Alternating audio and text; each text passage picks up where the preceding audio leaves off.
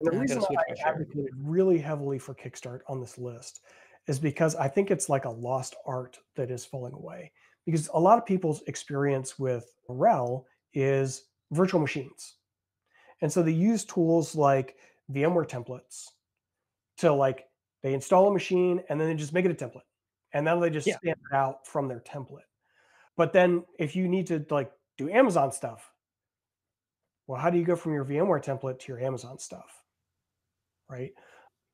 I think that in certain environments, pixie booting and passing in a kickstart is more efficient than deploying from a template because you get up to the minute deployments. That's the way we did it when I worked in higher ed. We had a bunch of systems. I could deploy a system in minutes because I just handed it off through satellite. Yeah. By the way, satellite can do pixie and kickstart and build your systems for you. The So, the other thing I found kind of obnoxious about templating is it encourages us to do silly things like we start with one template, but then like, oh, I need a web server. So somebody right. installs GPD and then makes that a template.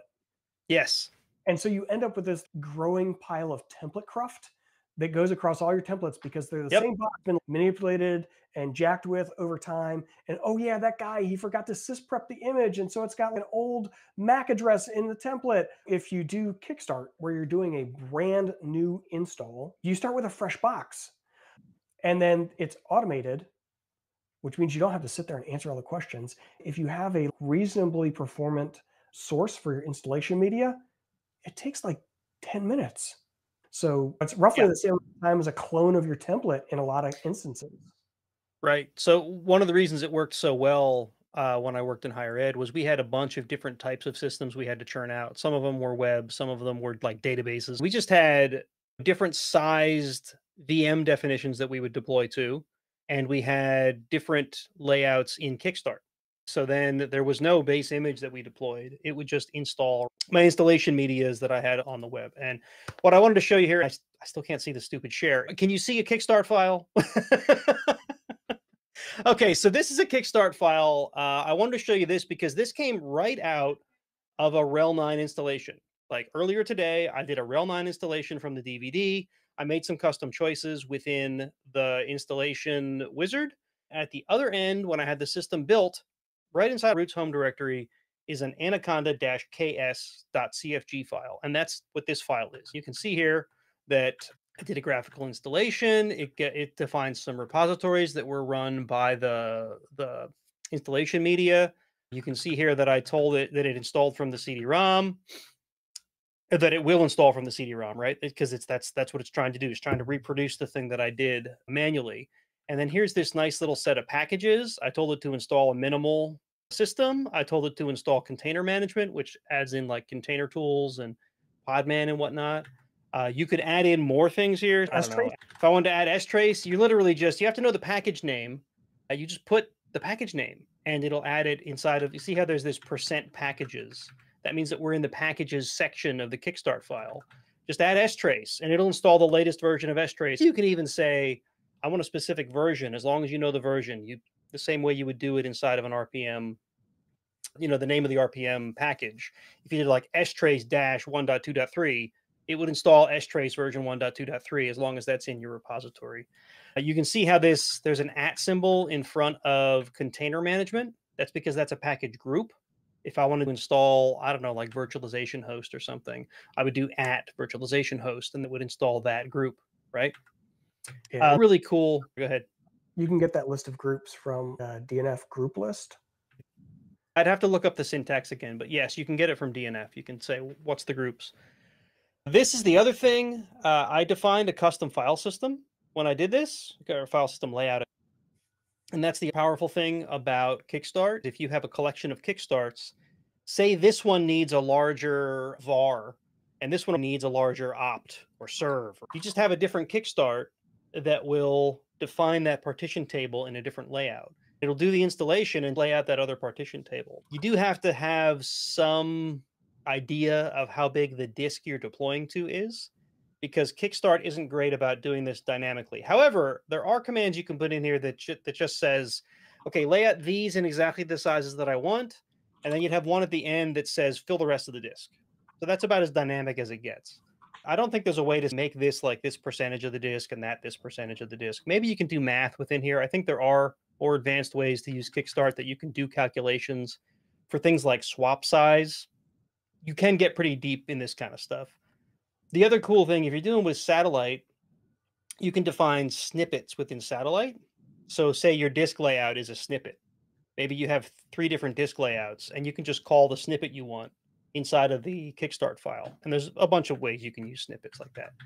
Here you can see I told it to add a user, really helpful. This sets a password for the user. But the other thing I wanted to show you was at the end. So there's 2 special blocks you can use, one called pre and one called post.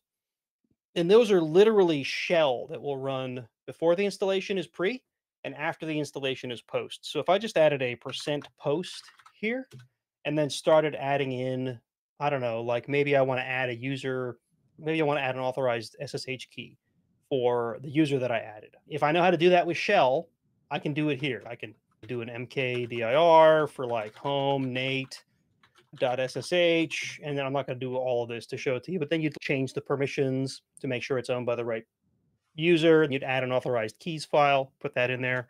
If you want to enable a service at the end, I could do a systemctl enable for like cockpit.service. Now, obviously, I would have had to have installed Cockpit, which is not installed by default. So back up in that packages section, I would have had to say Cockpit and whatever Cockpit plugins I wanted added.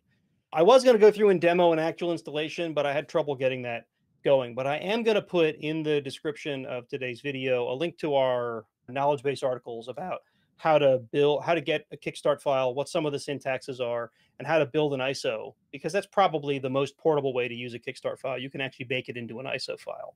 But if you wanted to go full bore and set up a Pixie server and pass off Kickstart files, that's a whole other way to get that done. It's a lot more expandable that way, or So I've also extensible. got scripts that get run as RC local.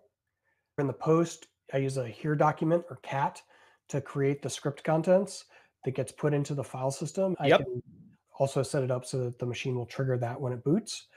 I did have 2 notes, Nate. One is %pre is a little bit different than %post because of how it runs.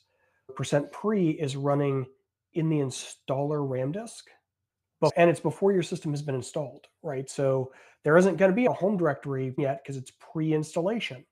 So you're limited in the commands that you can run to be the ones that are part of the installer RAM disk environment. So I've used it for things like pre-partitioning a disk or clearing Yep. a disk before we Yep. start partitioning stuff.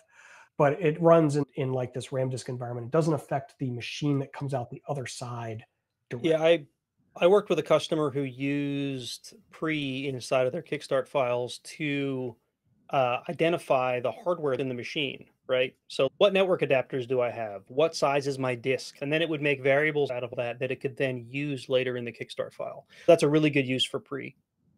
Yeah. On the customer portal, there is an application that will validate your Kickstart. Once you've made changes, how do you know that it's actually going to work? You could take your file and run it through this validator, and it will tell you whether it complies with Kickstart syntax or not, and can help you troubleshoot stuff. The other thing is if you don't answer a question in your Kickstart, the installer will ask you. So it may start up the graphical installer and have one question. When you click the answer to that question, then everything else is automated. So I've used that too. Like maybe I didn't know the time zone because somebody Right. else was in installation. So I would not specify the time zone, which meant that when somebody booted off of my install media and ran the Kickstart, it would start up the GUI and ask them to specify their time zone and click it. But then the rest of the installation was automated.